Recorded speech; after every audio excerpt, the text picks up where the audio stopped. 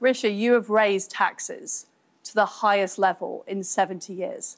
That is not going to drive economic growth.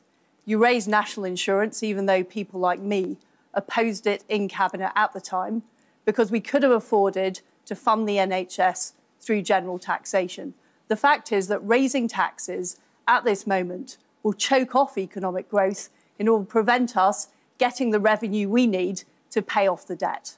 Rishi Sunak, respond to Liz Truss. I mean, we have to also recognise that we just went through a once-in-a-century pandemic with all the damage that it did to our economy. And I think everyone realises that we were going to have to pay that back. But I'd love to stand here. I'd love to stand here and say, look, I'll cut this tax, that tax and another tax, and it will all be OK. But you know what?